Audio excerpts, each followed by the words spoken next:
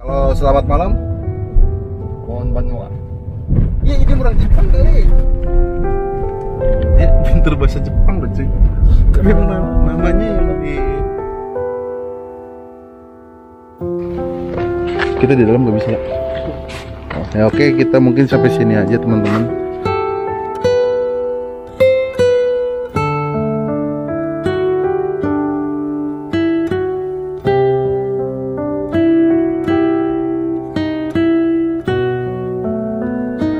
Lengkap ya. Bener, pengen jualan baju. Ada kan saya cerita pengen buka counter enggak? Wah saya pengen jualan baju aja. Oh ya udah. Nanti kita cari baju ya kan. Tanah Abang tahu nggak? Nggak tahu. Belanjanya kan Tanah Abang nanti. Nanti urusannya nanti kita lah ya kan. Oh. Kita yang bikin beli harga berapa? Tapi tahu kan harga jual tahu kan? Harus untung loh ya. Nah itu. Harus untung. Nanti udah jual baju mau nikah pasti cewek naksir gitu. Berapa nggak? Itu. Tapi Pak Johanes udah nikah belum? Udah. Oh, pengen nikah lagi. Nikah lagi dia kan. Saya ganteng loh ya. Tadi saya nggak nyangka. Nih fotonya ada loh. Kayak 40-an itu. Aduh. Nih kok pas nggak pakai kacamata, nggak terus dicukur, terus ditunya dibuka kok nih lihat kok. Wah gaya bener. Kenapa nggak dipakai lagi tuhnya? Udah saya lepas. Dipakai lagi. Nih baju-baju gini mau kok. Baju-baju jual baju gitu. Ya. Ini video Koko kemarin ya. Saya pakai gini buat dua baju ya kan. Iya tuh. Pasar, Kayak gitu, toko-toko gitu mau. Toko dibikin baju kan itu kan. Oh. Nah, nanti ya kan. Mantap. Makasih gitu. Terima kasih kok ya. Terima kasih. Ya kan. Ya kan. Pasti jadi orang sukses ya kan. Ya, kita sukses nanti kan bisa beli mobil, bisa motor ya kan gitu. Iya, mantap. Seneng ya, nggak boleh sedih lagi ya. Tapi dia punya keyakinan, punya mau, pasti bisa, ya kan? Tuh, ya. minumnya. Minumnya Mintanya Coca-Cola. Luar biasa. Minum. Yang biasa bawa mobil gitu. Aduh, nyawa gua nggak ada garansinya. Geri jalannya luar biasa banget bro. Tapi memang berbahaya banget. Kita banyak belok-belokan terus kosong jalurnya juga ya, kita harus tetap hati-hati. Bener bro? Karena keselamatan itu adalah paling utama, betul? Betul Pak Johan? Ya. Betul ya? Menolongin ya.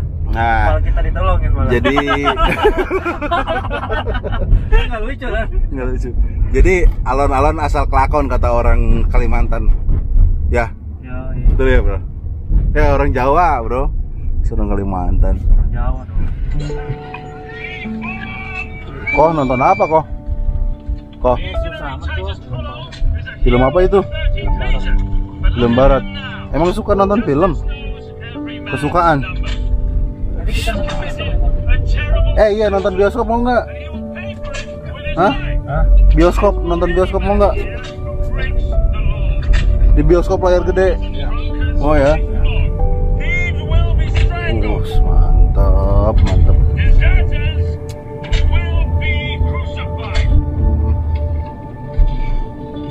Terus tuh pokoknya lagi nonton film tuh bro. Film apaan gua nggak tahu.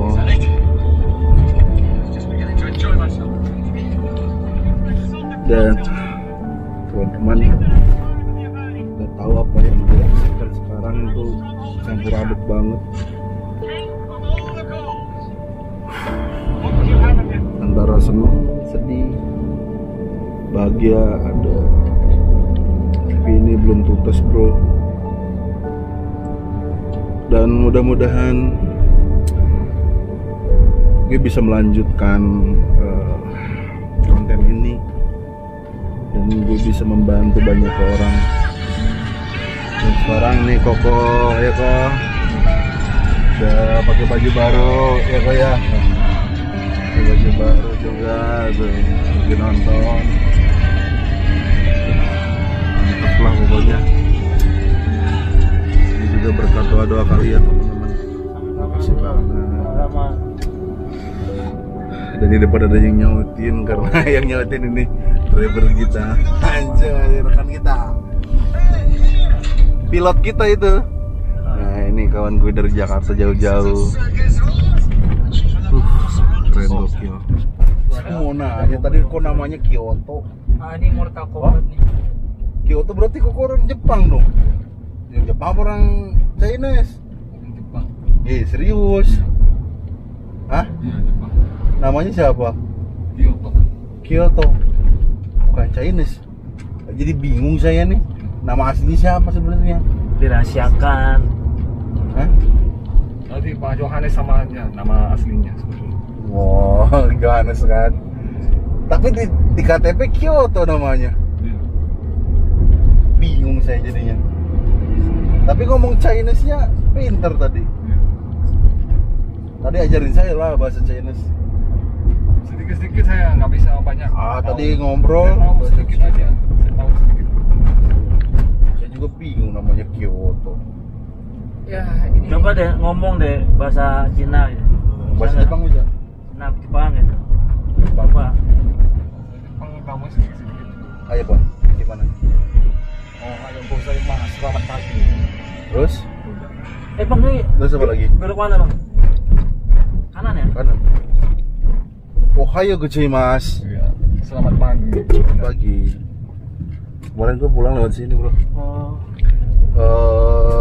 Arigato. Ya, gozaimasu. Gozaimasu. Kalau selamat malam? Konbanwa. Iya ini orang Jepang kali. Bukan. Konbanwa ini kayak bener. Konbanwa, Echeyoshi kan suka ngomong gitu. Konbanwa. Hai minasang. Konbanwa. Ya? Minasang. Apa artinya? Minasang apa artinya? Tuh gak dijawab ah. Kok malah lagi kasih nonton sih. Iya. Jadi nggak dijawab saya nanya. Dia pinter bahasa Jepang loh cuy. Tapi emang namanya yang di KTP Kyoto gitu. Orang Jepang. Dan ternyata emang dia bisa. Bahasa Inggris bisa kok. Good morning. Iya, selamat pagi ya. Oh. Sedikit-sedikit ya. Ya bener nih, sekolahnya dulu tinggi ya. S1 apa S2? S1. Wow. Awas itu, awas. Mantap, mantap.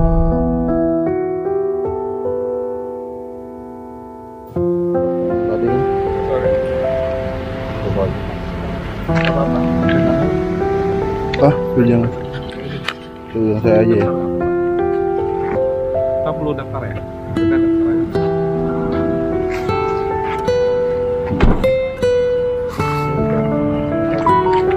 Ini apa? Masnya jadi bawa pacaran. Bawa aja nggak apa-apa. Bawa aja. Kita udah nyampe rumah sakit ya. Tapi kita nggak bisa ke dalam. Kita hanya bisa ngambil gambar di sini aja teman-teman. Kayak gitu.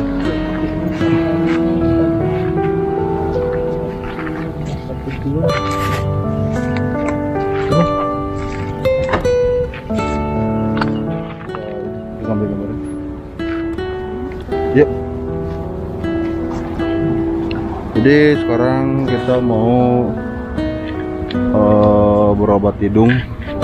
Kita mau berobat hidung bro. Sekarang hidungnya Pak Johan mau dibawa, mau dicek.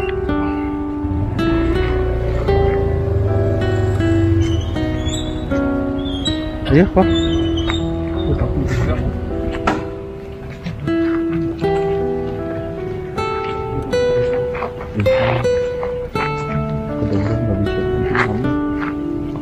Makanya gue dari tadi satu terus.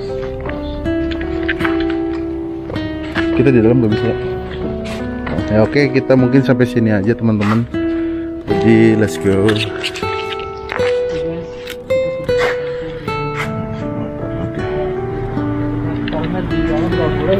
Nggak boleh bro ya. Kita nggak bisa masuk ya. Sampai sini aja ya. Oke bro. Bismillah ya.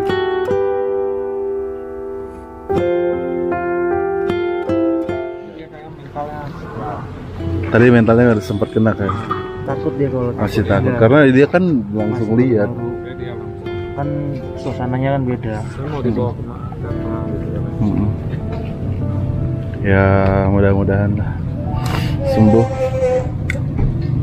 Ya bro. Teman-teman kita udah bawa Johan untuk proses pertama pemeriksaan dan mudah-mudahan langsung bisa dieksekusi, dirawat. Minta doanya aja supaya Johan cepat sembuh ya. Mungkin nanti next videonya bakal gue tayangin dan gue bakal ceritain kronologi yang ada di dalam tadi. Nah, sekarang gue mau keluar rumah sakit dulu nih karena ini masih di area rumah sakit. Gue nggak boleh terlihat bawa kamera cuy karena ini memang peraturan di sini dan SOP-nya di sini. Yuk, let's go, next continue.